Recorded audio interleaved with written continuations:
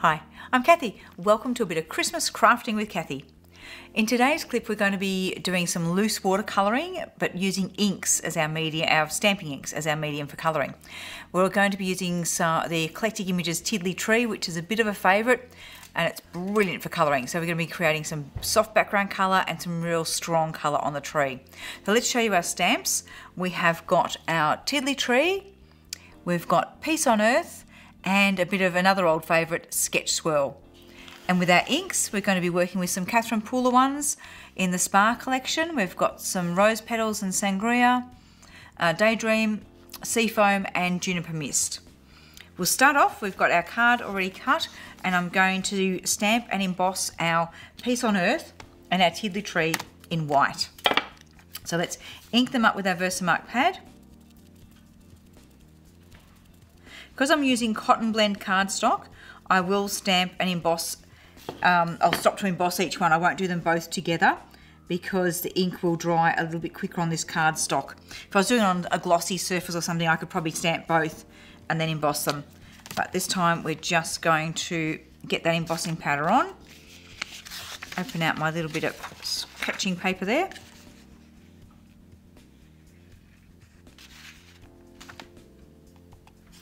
Grab a little brush, give it a bit of a tap, and a tap on the back.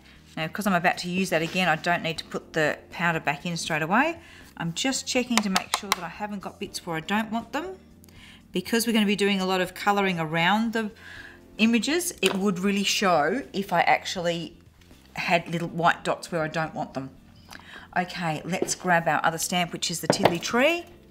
Bring that one into shot and ink up our tree.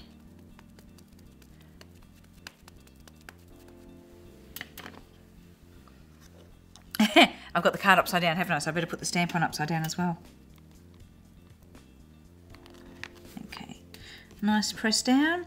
And I haven't stopped to heat the Peace on Earth, so I've got to make sure that I don't accidentally touch that. Let's get our embossing powder on there.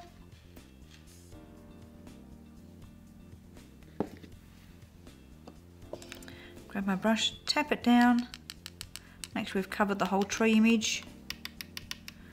Couple of good thumps on the back, and then have a bit of a look at it.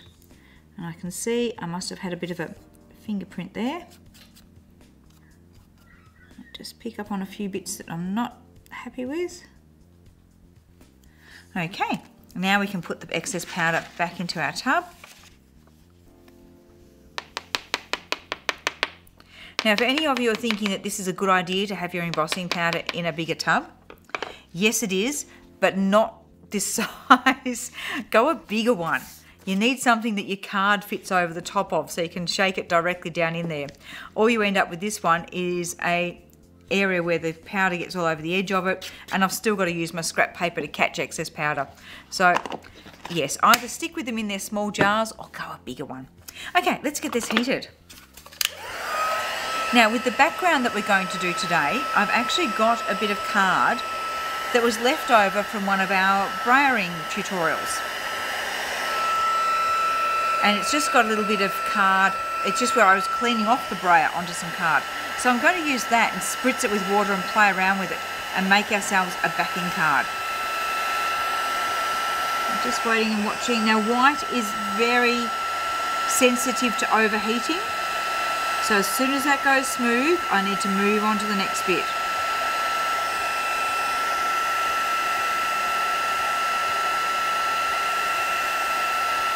The Tiddly Tree is such a good one for colouring with watercolour effects because it's a whole image. Oh, pardon me. Just choking on absolutely nothing. It's just an excuse for a bit of cuppa, isn't it?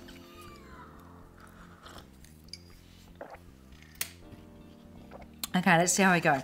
So that's got that whole tree embossed in white. And of course it doesn't look like anything at the moment. Let's bring in our background piece. So this was where we were just cleaning our brayer off on a bit of scrap card. I've also got some gorgeous Perfect Pearls mist spray that I've made up. I'm going to keep coughing, I think.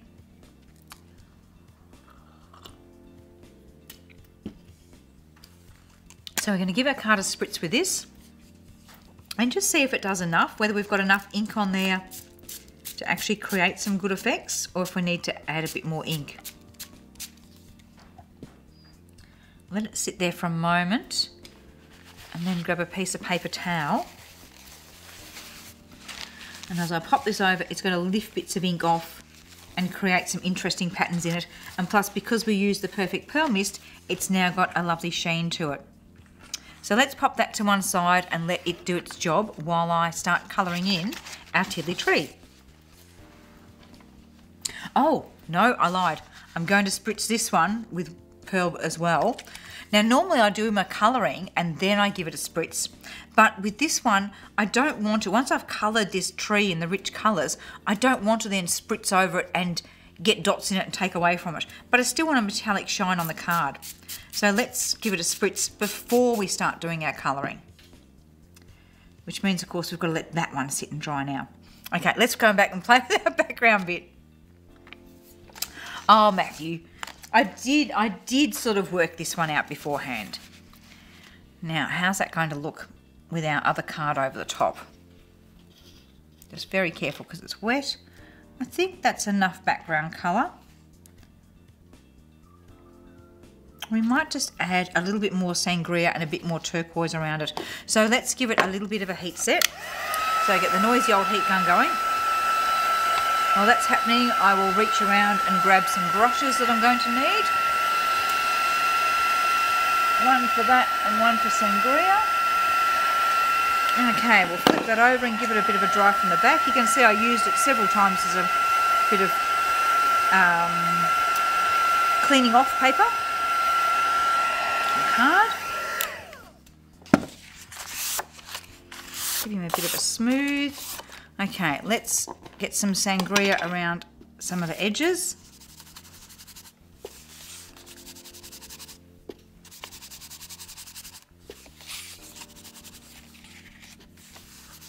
This is a great colour, sangria. I'm actually really looking forward to, there's two new colours from the Catherine Pooler inks, Deck the Halls and Cranberry Fizz. So a really good Christmassy red and Christmassy green, which they're in the party collection, so they'll be strong colours. But I think they'll work well, judging by what I've seen of them, I think they'll work rather well both with the party collection and the spa collection inks. So I'm looking forward to receiving my order and having a play with those. Well, we'll pop them up on the website as soon as I've got the stock in.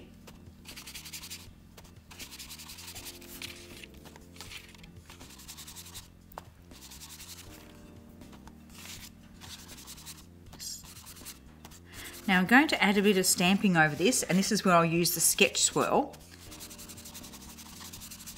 And I think because we've done it one half in one colour and one half in the other colour, I should do the same with the sketch swirl. So let's find it and ink it up.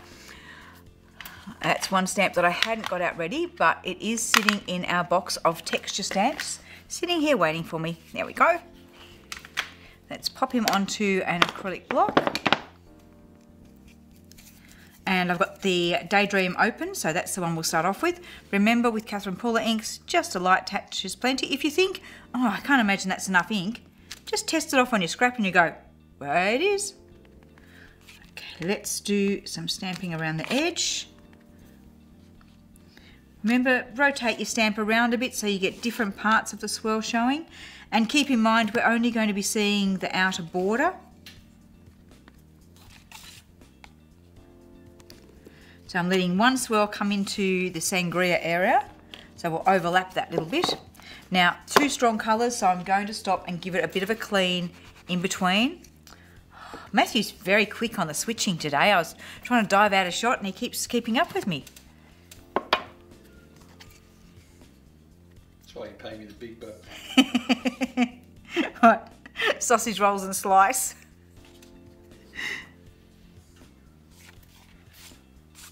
So I want a little bit curling into the Daydream area. Isn't it just such a great colour? Oh, both these are great colours.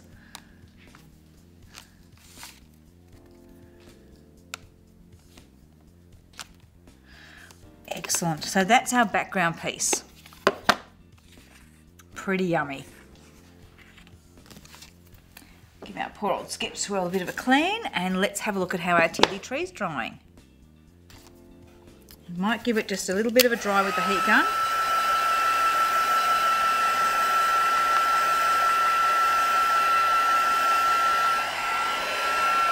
Now my plan for this card is to do some soft watercolouring around the piece on earth and also around the tree, and then some stronger colouring inside the tree. So using complementary colours, but using the different tones of them to create the effect we want.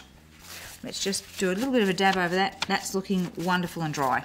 So I can grab my water brush, make sure I've got a little bit of water flowing, and I will just reach over and grab a broader one, the filbert one. So now the inks that we're going to use, I'll move my acrylic block into place here. I could do it on my craft mat, but I tend to be moving around a bit, so I often like to do it on a block where I know where my colours are. So I'll put some of the, what's this one I'm using? Rose Petals, and some of the Skylight, which are the two softer colours. And of course you still can't even see where that lettering is. What we're going to do is start with some Rose Petals, and just, if I go over the edges, it's not going to matter because I'm going to be doing the darker colour inside the design.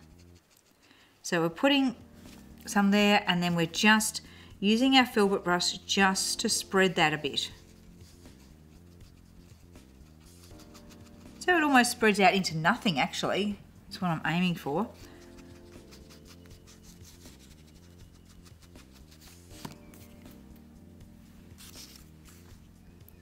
Now there's a bit of a gap between the star and the top of the tree, so we need to include that. So you can see once we start getting some colour on, the white embossing will start to stand out. It starts to pop.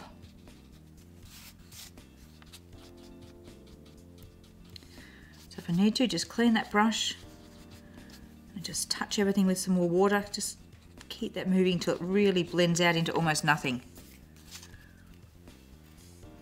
Another quick sip of tea. That's what happens when Matthew makes me a lovely hot cuppa just before we start filming.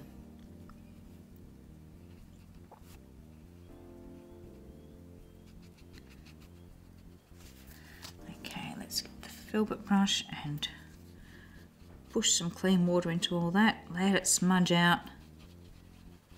So you don't want to colour too far and have the inks dry before you get a chance to smooshy them out. If you feel you're getting too much colour, you can always grab your bit of paper towel and just take it back a little bit if you need to.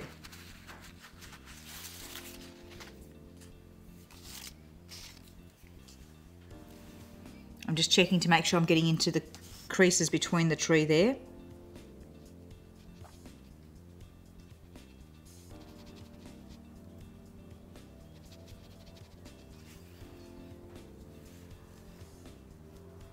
So facing the card in such a way that I can get the end of the medium brush right into all those crevices where we need it to go. Then come in with our filbert brush. The broad brush would work fine for this as well. And just scruff some water in there. And I'm hoping that we're still going to be seeing, yes we are, if you look at it across the light, we still get some of our perfect pearls shining through that ink, which is great. I wonder who's flying overhead. That's one thing you have no control over when you're doing things like filming, what is going to happen outside the window.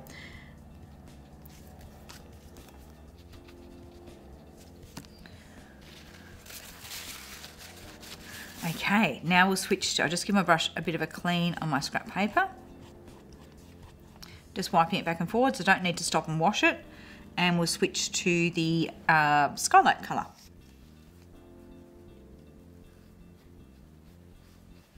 Now there is, you'll notice as it appears, once the white embossing starts to appear, you'll notice that there is some extra little sketchy lines around the tree. So you've got to be a bit careful that you're not mistaking that for the design and only putting your colour outside those bits. So it might be one where until you get used to this design, it's good to have the picture that's on the label near you so you can see how the pattern of it goes.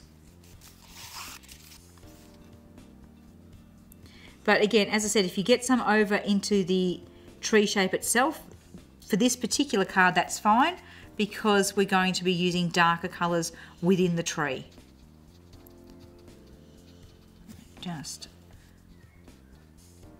So I've got quite a bit leaking into the tree there. That's fine. If I was doing this the other way around and putting the darker colours on the outside, of course I would have to be more careful. I would probably I think to still do it first would be a good idea, because that way you can pick up on any mistakes, fix any mistakes when you're doing the tree.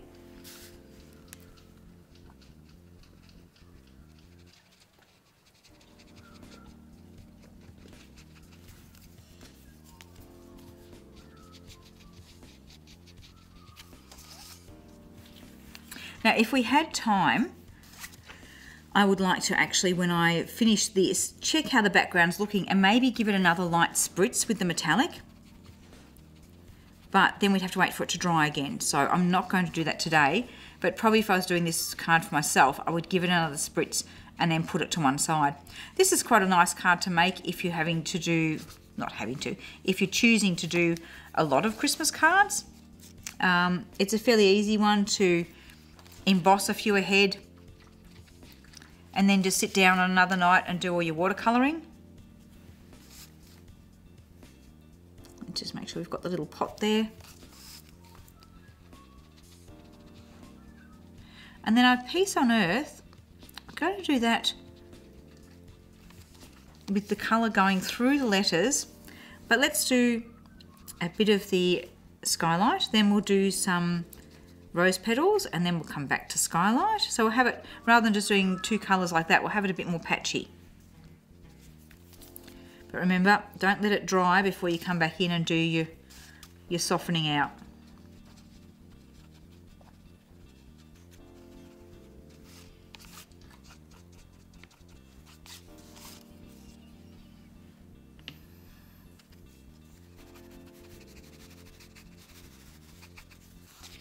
Now we're actually working on the 300 GSM cotton blend card here this time, which means I've got a lot more water, the ability to use water on it and to blend it without the card buckling. The 300 GSM is very good for blending techniques when you're using quite a bit of water, and also for die cutting from, especially if you're going to be doing the die cutting where you then do layers of embossing powder over it or something like that. And having the stronger card for your die cut is really good. And a bit on the end there. Smooshing it with our filbert brush. Trying to make sure that I haven't got too many hard edges. I want it really soft. Sometimes it's nice to have the edges that watercolour forms, but sometimes it's nice to have it blended out. So let's go back to piece.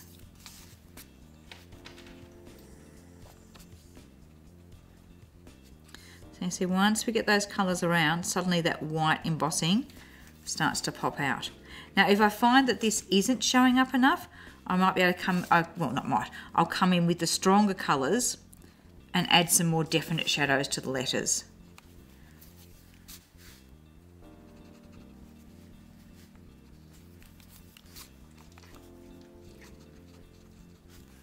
Turn it round so you can get the end of the brush right in where you need it.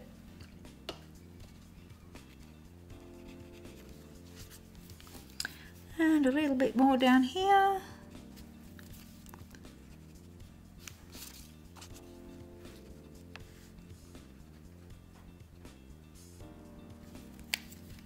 Not quite enough, I'm not seeing the bottom of the letters there. So just adding a bit more colour. I think they are going to need a little bit more. We're not standing out quite enough. So we will add a bit more in there as we go.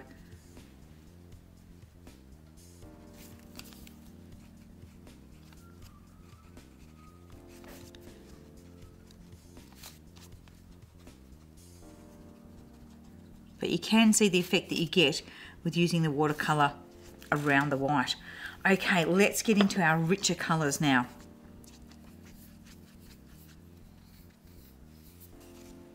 So that's the Sangria and the Daydream. And I reckon we're going to go some Juniper Mist as well. So let's add a bit of Juniper Mist. You're using such, I mean, you're just touching the ink pad to the palette, and that's plenty of colour to do our colouring. It's amazing how little ink you actually need. So to do this loose watercolouring style, I want to actually pool a bit of water on first. Then I'll add the colour in and let it just do its thing. So then I'm going to pick up my next colour. Let's put some water down.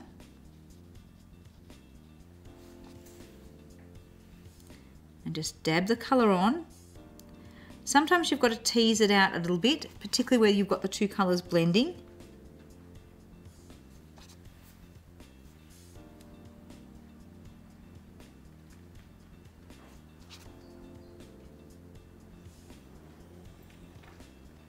But the idea is to not play too much, which is really hard because you want to keep playing with it.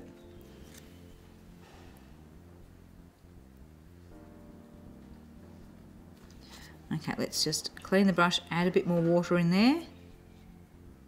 I have to admit this technique is a bit easier to do if you emboss it with a gold or a black or something where you can see the edges of the tree a little bit easier. But I really wanted to get the effect of the white. So I'm making life difficult for myself, but enjoying the effect that it's creating. Now see how that blue's leaching into the water even before I put other colours on. So then when they meet, they should just blend beautifully for me.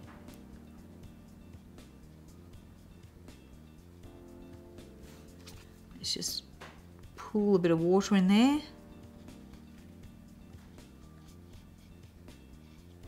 You don't want it so wet that it's going to run outside of the image, but you want it wet enough that these colours will mush in together.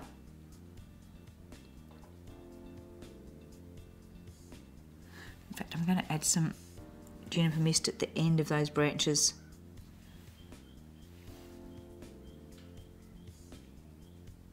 If you've got too much water, it could actually bleach out the colours a bit. I think we need a bit more colour going into there.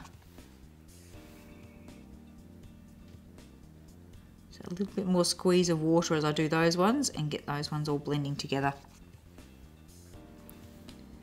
Now I'm just playing too much.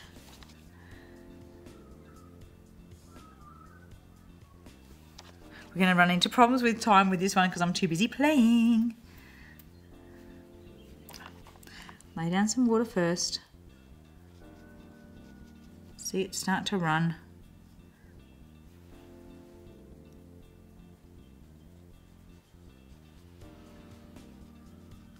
Now, if you don't have these colours, you can get a similar look with the Royal Satin Collider colour pad. Has some very similar colours. Of course, you can mix it up with whatever colours you like. Okay, let's go with some Daydream all across that one. Oh, it's just beautiful when it just hits the water and just sort of explodes.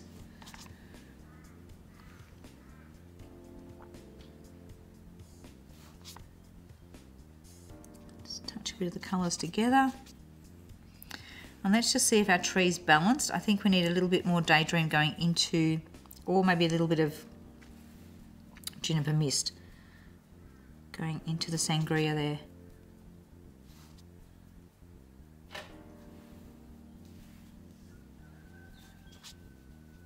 So I'm just adding a bit and just dabbing, just sort of teasing the colours together to get them to run. We're just colouring our little pot. I haven't coloured in the star.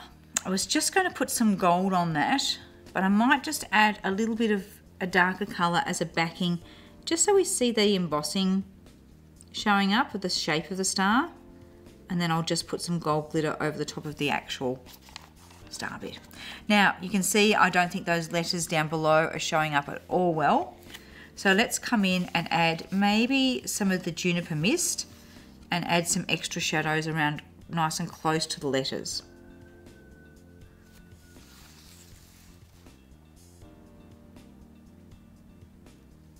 So I'm going to use my filbert brush again, but this time I'm having not too much water on, and I just want to soften that shadow a bit, but without blending it out like I did before. Let's just soften it.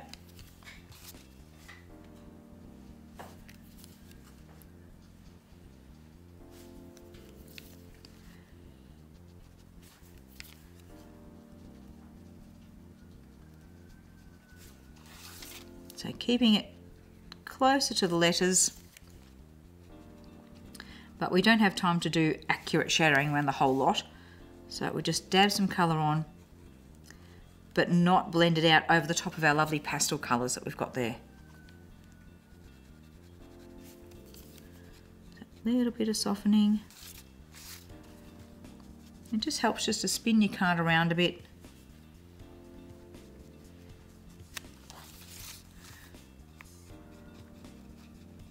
Then we're going to want to quickly get this one layered onto our other background card. You can see those letters starting to pop now that we get a little bit of darker around them.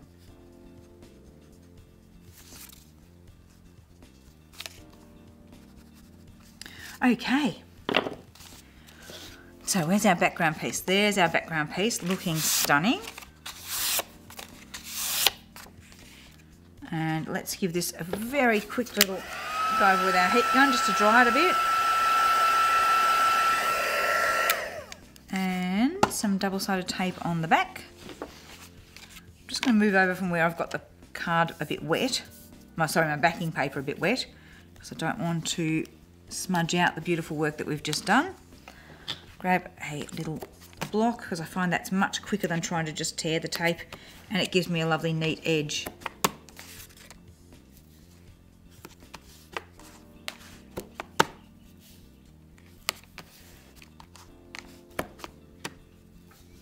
And one down the middle. Even though we've used 300 GSM, it could still be a little bit buckly just from the water, so we'll just add an extra bit of tape down the middle there.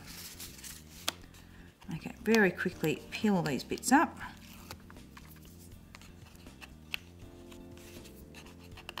I do sometimes find if I haven't pressed the tape down enough, it's actually harder to get the edge up. So sometimes you just got to take a moment and just press it down first. And I'll have to check that bit and make sure I didn't go over the edge too much.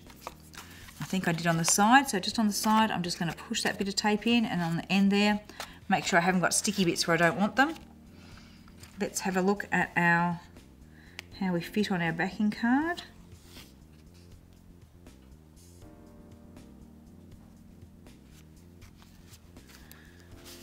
And pop it down. Now somehow I've managed to pick up, there must have been a bit of something wet and I've picked up a bit of a smudge there. So I'm just going to get my filbert brush and just try and scruff that out a little bit. Maybe it was a fingerprint. Okay. So I think I'd still like to come back and just darken those a bit, but that's not a job for today. Let's grab some of our glisten stickles and we're going to pick up on the star.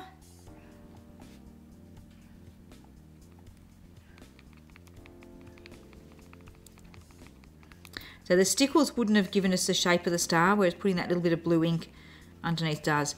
And I just want to add a few little like Christmas lights around the tree. 29. Okay, switch to a bit of gold. No, we're just going to leave it like that. I'll fill those in later because we're running out of time. So I'll just move that down. If Matthew's with me, there we go. Move it onto the black so we can get a really good picture of it. So you can see the lovely loose watercolour effect as well as the soft background watercolour effect, all got with our inks. Okay, I hope you enjoyed that one. Who doesn't love a bit of watercolouring? And I hope you have a go at that one with some of your Christmas stamps too.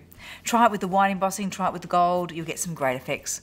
Okay, thank you for being with us and we'll see you again next time.